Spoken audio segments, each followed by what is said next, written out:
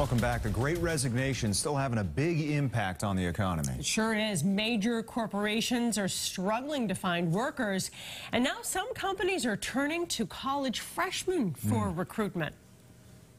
Jim Hyatt of Arbella Insurance admits his company needs help from the younger generation. The jobs that we need to get filled are ones that are slightly different than they were in the past.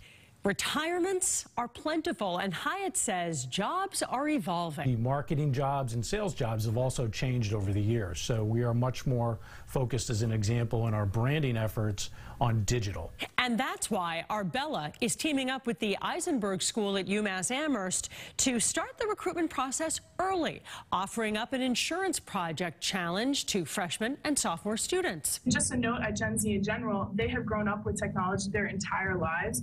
So we have been able to develop fundamental technological skills that we can implement into the workforce that would be vital that not many other generations have had before. We were able to get in front of all 1,000 freshmen in the entire business school this year, and all of them competed on an insurance industry challenge. 196 teams competed till we got down to the final 4 teams, and they were impressive. So these kids are 18 or 19 years old, and they came to play.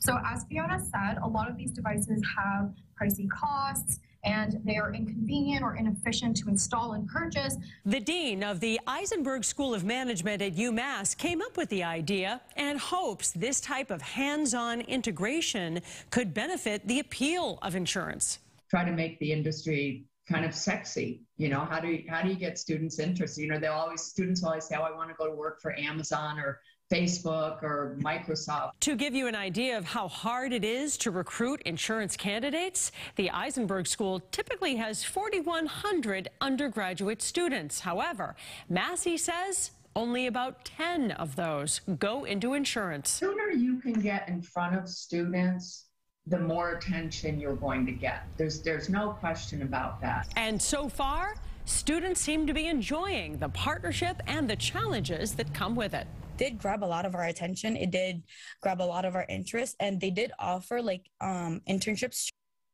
So this is interesting, Chris. You know, while you're carving out your future career, and that is a big plus for college kids.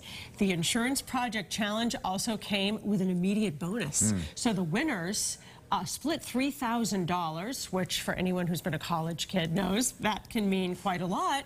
And that's what I would say to any of these corporations: pay them. Yeah. Absolutely, right? And then they will come work for your company. It's amazing how the job market, thing. how it's changing, and you have to be nimble. Right. And I think that a lot of these kids in their 20s have a lot of power.